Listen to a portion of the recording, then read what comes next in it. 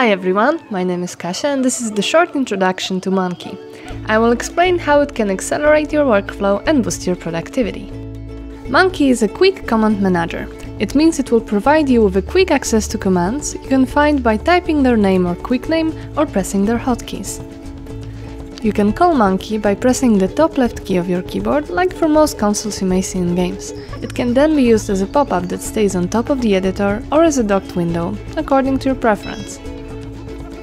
Once you open the console, you can directly search for your command by typing the name and pressing enter to execute it. MonKey is designed to reach all its functions using only the keyboard, so you can save time in Unity and access your commands smoothly. But what are those commands and how will they help you? Commands are operations made to replace things you do in the editor on a regular basis that are annoying, repetitive, demotivating and feel like wasting your time, such as renaming many objects, instantiating prefab, searching for game objects and assets, moving objects precisely, or things like scene management. They can also be operations you simply cannot do in the editor itself and are added by us to make your life easier. Those let you achieve results that would otherwise be problematic or simply out of reach. So what kinds of commands are available and what do they do? There are commands for as many time-saving things as we could think of, and MonKey is here to help you find the one you need at a given time, so that you don't have to wonder what to use.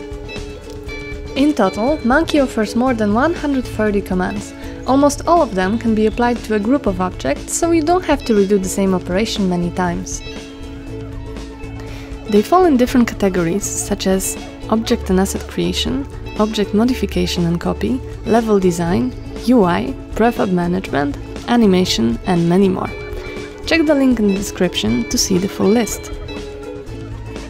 A good example of commands affecting groups of objects are new instances under mouse and new instances between. Both let you conveniently spawn the objects you need on your scene. There are commands that will help you find assets or game objects, like find asset or find object, and commands to help you move objects around, like randomize rotation or locking chain. In fact, there are so many commands that going over all of them will take way too long in this video. If you want to know the full list of commands and read the explanations, you can check our documentation in the links below. It carefully describes the usage for each command and gives an example of situation in which it becomes handy.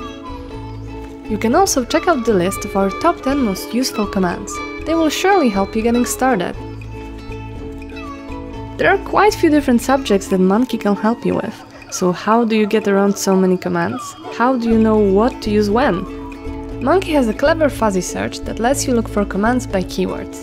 The best way to get productive with MonKey is to try to identify situations in which you do something repetitive or when something annoys you, and to simply type keywords of what you're trying to achieve in the console.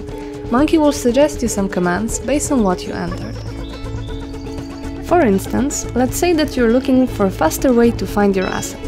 Typing find or asset will show you the command find asset that should cover your needs. If you use this command very frequently, you can memorize the quick name, in this case FA, or the hotkey, Ctrl+T, in order to access the command even faster. If you still can't find the command that solves your struggle, let us know what additions you'd like to see in the future or check out Trello to see what's to come. We're committed to add all sorts of useful commands. Feel free to check them out. What if you have very specific needs, use custom plugins or your own systems? In this case you have two options: use menu items or write your own commands. MonKey includes all the menu items it can find into the search panel, which means that all your plugin menu items are accessible in the console by default. For instance, Cinemachine camera creations are accessible directly in the interface. Writing your own commands for MonKey is also extremely easy. You just need to add an attribute to a static method and voila, the command is available in the plugin.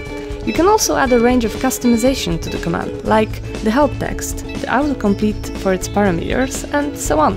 If you want to know more about command creation, please check out our user manual. We also advise you to add hotkeys to your custom commands. If it ends up sharing a hotkey with another command or perhaps menu item, MonKey will let you know. Another lifesaver in our plugin allows you to have commands with as many parameters as you may need. Want to make a command with very advanced customization? The interface will automatically adapt to the amount of parameters you want. What's more, MonKey has a scene interface made especially for level design. It lets you combine few functionalities and quickly achieve results that are normally really hard to get, even with level design tools. You don't need to use custom windows that take room on your interface and are limited in their options. Just use few MonKey commands and enjoy. And that will be all for the quick presentation of MonKey Commander. I hope you liked what you saw. I can assure you that we use MonKey in our own game creation and we're committed to update it on a regular basis. Don't hesitate to send us your feedback so that we keep on improving the plugin.